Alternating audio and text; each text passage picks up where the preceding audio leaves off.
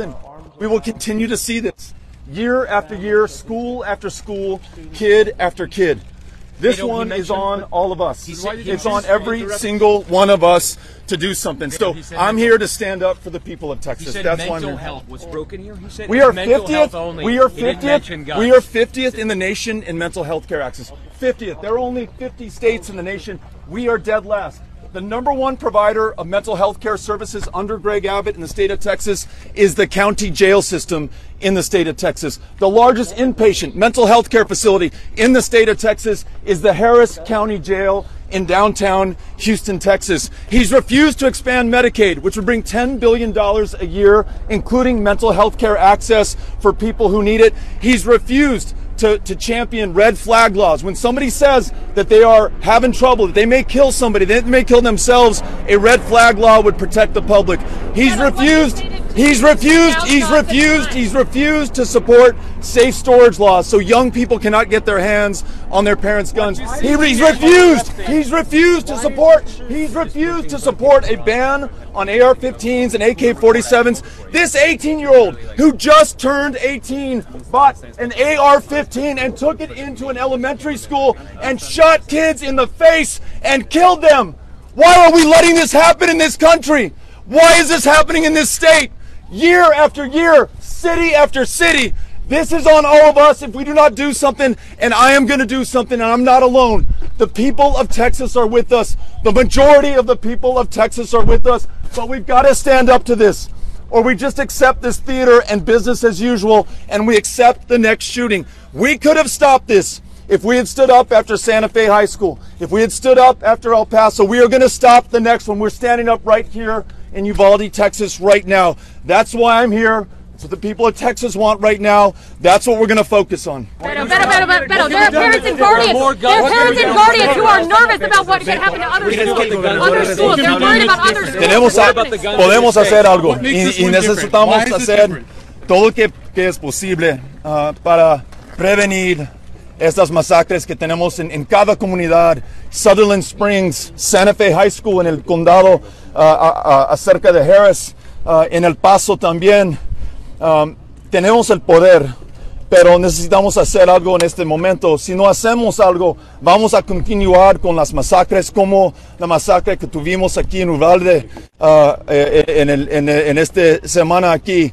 Es algo muy triste, pero no aceptamos no es el futuro del Estado. Tenemos el poder cambiar el futuro. Por eso estoy aquí. Pero parents of the victims have been talking to us saying they're scared for other schools. There are things going on social media.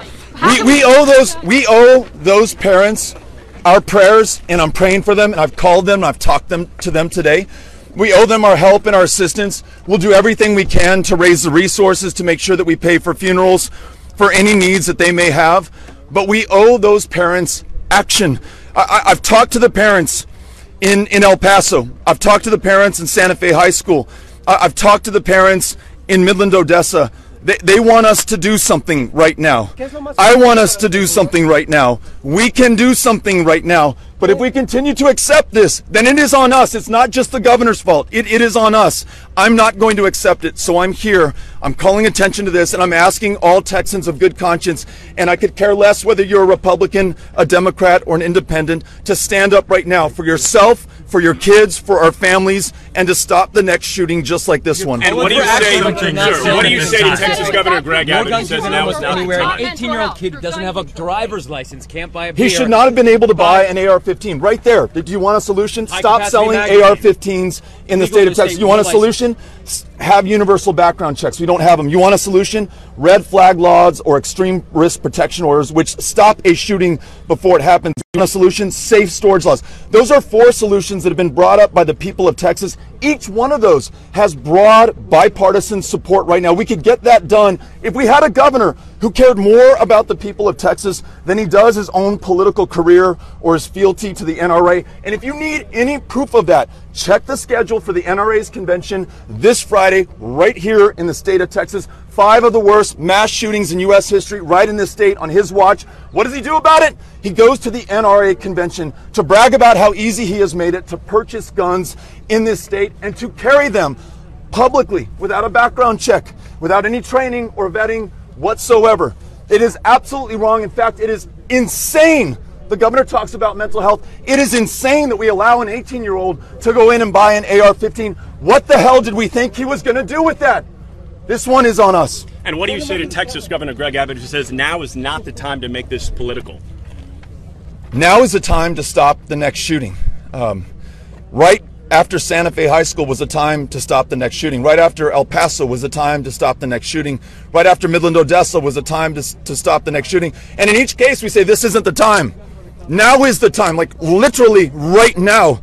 That's why I'm here. That's what we want as a state. That's what I want as a parent. I've got 3 kids who are in high school and middle school and elementary school. That's what they want. And I face their judgment and my conscience and ultimately my maker for what I do when I have the chance to change this. And I'm going to do everything in my power to change this. And I am not alone. The majority of Texas is with us on this right now. The majority of Texas is not reflected by that governor or those people around the table who talk about mental health care or say that this is pure evil or that it was absolutely unpredictable. This is predictable. It will happen and it will continue to happen until we change course. We've got to change course. This time, after all the other times you failed to make change, what has changed this time that makes you so certain? You know, there are some, and I saw the line, I don't know who said it. They said, listen, the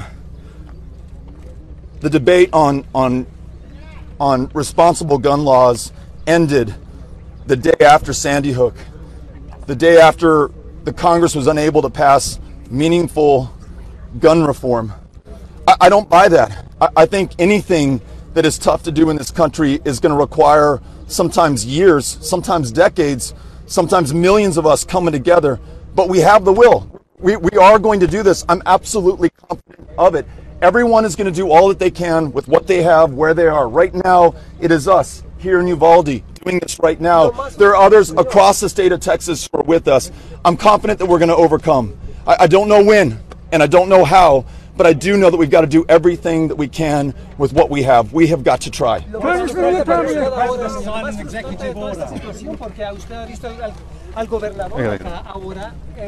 Hablar sobre el estado mental de la gente. Pero lo más frustrante para usted y el punto que quiere hacer usted esta tarde es que pues vamos a continuar con las masacres aquí en Texas si no cambiamos las leyes sobre las armas que tenemos aquí y también la oportunidad de ir a un doctor para su salud mental. Pero si no cambiamos, vamos a tener cada año, cada semana, cada día en este estado. La responsable es con nosotros y tenemos que ser responsables a nuestros hijos y nietos porque va a continuar si no cambiamos. Específicamente, ¿qué está pidiendo usted al gobernador esta tarde y por qué lo interrumpió? Necesitamos cambiar las leyes del estado. Por ejemplo, necesitamos un background check, una revisión universal para cada persona que quiere comprar armas en este estado.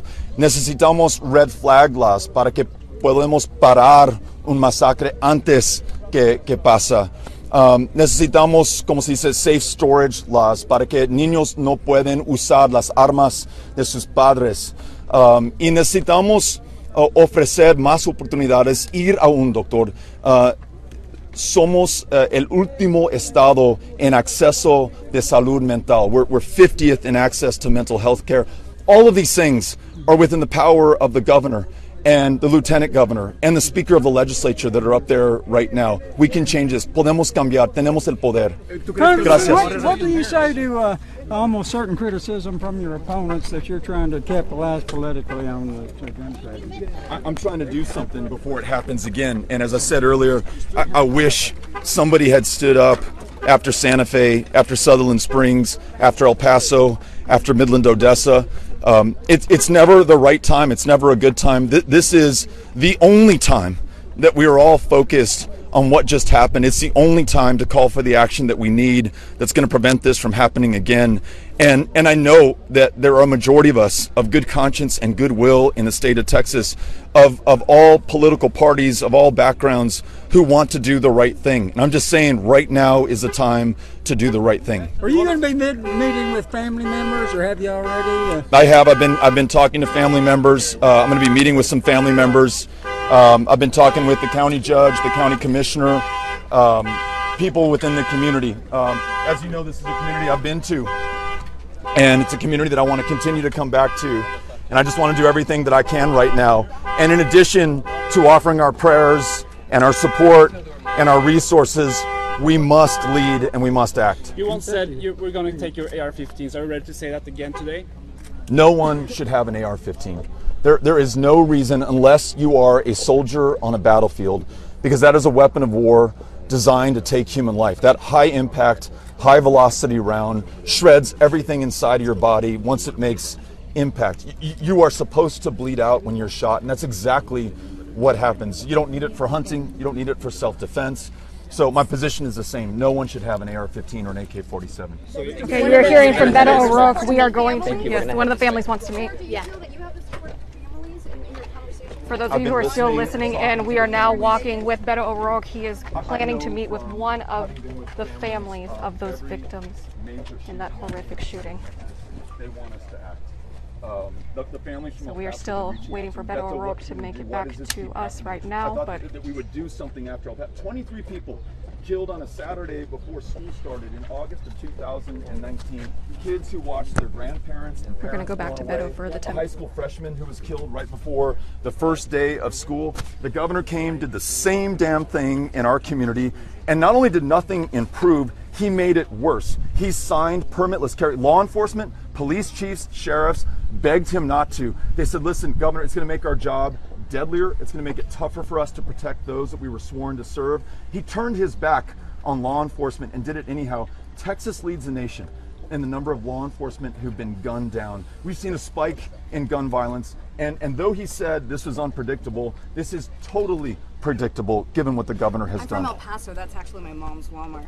But I just want to ask, in your conversations with the families, are they saying, we don't care about politics support, we have to protect our kids? What are they saying to you? The families are in shock. The families are grieving. I talked to one father who said his wife was talking to a counselor while I was talking to him. They just lost their baby girl. And he doesn't know, I wouldn't know what to say. And I can only imagine, and we all hate to imagine that. And hopefully we never experience that. But we owe them something. We owe them something. We owe this country something. We owe our kids something. We owe the children in the next school where a gunman's going to walk in with an AR-15 unless we intervene and stop that. We owe them something. And that's why I'm here. It's on all of our conscience right now. It's on yours too. And I know as members of the press, maybe you can't say anything. You have got to be feeling this right now. And you've got to see that the road that we're on will lead to more of these shootings unless we change it. It's on us to change it. You call this theater. Someone called this theater. What's your response to those calling this interrupting? I call this change. I call this change. Necessary because of change. No, 1 second. Please, from ABC News, I'm sorry. I'm going to go talk to his dad. Okay, for those of you who are calling you a sick son of a bitch. What do you call him? A sick son of a bitch. The only thing that is sick is to allow this to continue to happen day after day, year after year. Thank you so much. Thank you. Thank you for your service. God bless you. Yes. Do you think this was the right time to do this? I mean, some people are calling it a publicity stunt. If I didn't think it was right, I wouldn't be here. You tell me when the right time is to stand up to save kids in Texas. It's right now. It's every single day. And I'm going to do whatever I can, whatever it takes, to make sure that we prevent these kinds of massacres from continuing to happen. This wasn't politics today? This is about change. And the only way that we're going to change is to stop this from continuing to happen. This is going to continue to happen. Beto, you Beto, Texas, this is a wild, wild west mentality. Thank you so much for what you did up there. I was the only one who had your back out there. I appreciate what you do. I appreciate what you did, what you stood up there and told them. I mean, I think it's a bunch of crap what's going on. I think it's a bunch of crap. I have about 5 or 6 friends that lost their kids yesterday, and it's devastating.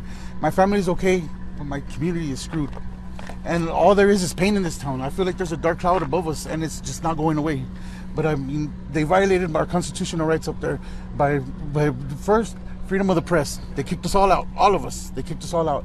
Freedom of speech. They kicked that out. The freedom to put the right to petition your government, that right was violated. And the officer that escorted me out of the building failed to identify. That's company policy. That's government policy. You have to identify when your name and badge number is asked for from a citizen, as a public servant. They violated our rights. I mean, this is ridiculous. This is getting ridiculous. The governor just came and made a mockery of this town. That's all he did. He just came to laugh at us. That's all he did. I'm so sorry for what you're going through, for what your community's going through. We appreciate you. I'm here for you. I'm going to stay here. Thank you. I'm going to make sure, Cynthia, if you don't mind sharing my cell phone number, I want you to reach out to me, call me, tell me how I help your family. Tell me how I help those families that you know that have lost somebody already. Nothing's too big, nothing's too small. We're here for you. All right, man. Thank you. Beto, what can you do about it? We'll catch up to you to do that. Sorry. We'll catch up with you. Mr. Beto. Mr. Beto. With you, okay? Beto, you said it was insanity. You said, what do you think about Governor Abbott said that mental health is the issue, but he did not mention guns. You said that is the definition of insanity. Can you explain? Yeah, for the...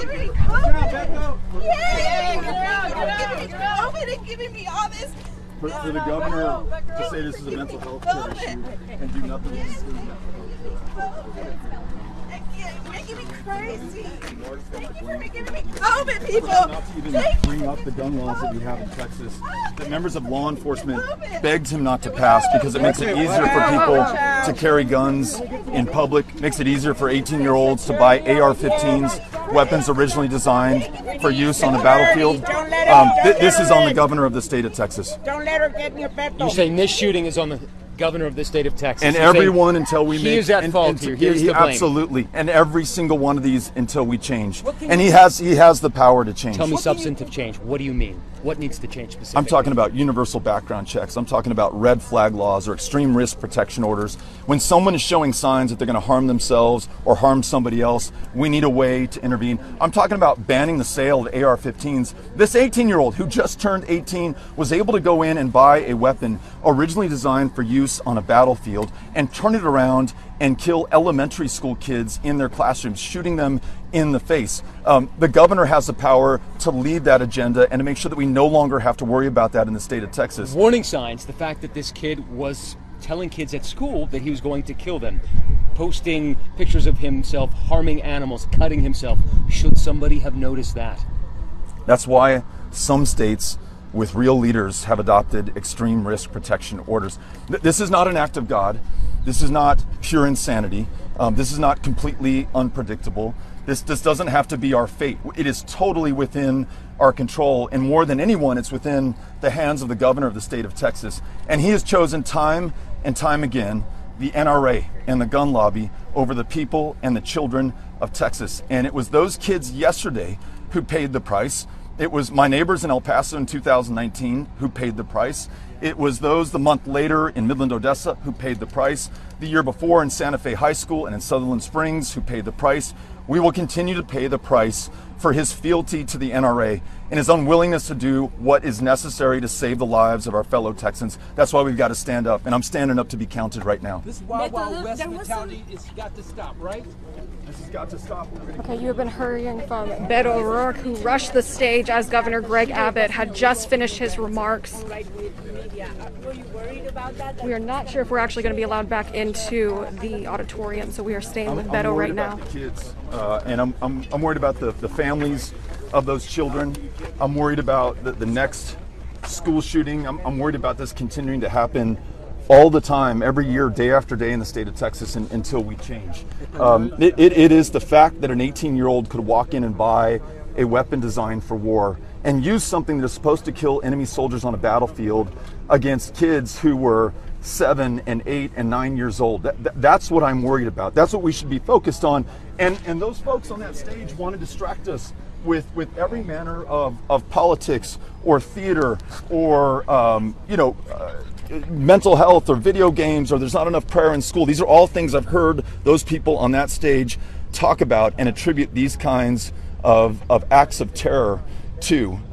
We just got to acknowledge that they actually have the power to change our laws, to improve them, where you can protect the Second Amendment and do a far better job of protecting the lives of the people in our community. That's what we need to be focused on. Un mensaje en español para los padres. Un mensaje en español para If los you were padres. governor, you said that you would have the power to do that and change these laws.